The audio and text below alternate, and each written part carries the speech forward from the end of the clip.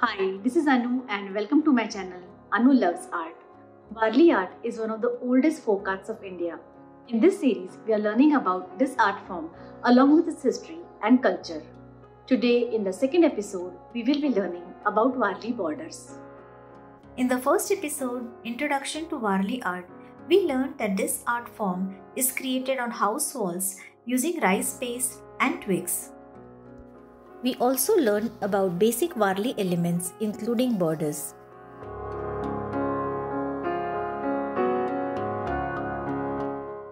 Here you can see how a simple border can enhance your painting.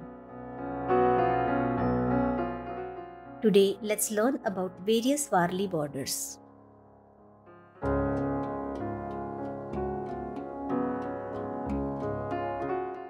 Warli art is inspired by elements of nature. The borders are created using repetitive patterns, using simple lines, triangles, circles, and squares.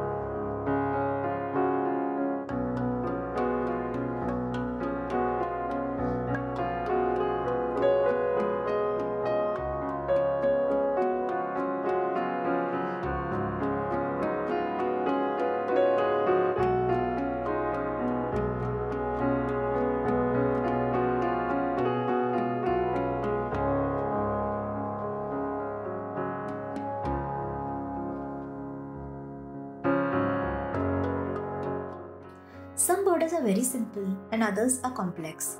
Depending on the subject of the painting, the border type may vary. For example, a wedding ceremony or special occasion painting would have a more decorative and elaborate border.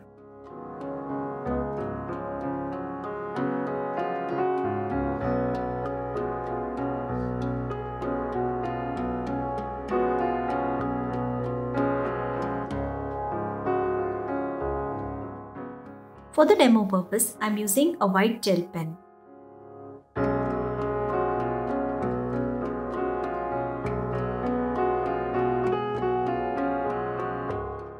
You can also use rice paste and sticks. Alternatively, you can use any black pen on colored or white paper. Warli inspired borders can be used on envelopes, book covers, even on presentations and reports. They are simple yet very elegant. To get latest updates in the series on Warli art, please subscribe to my channel, Anu Loves Art.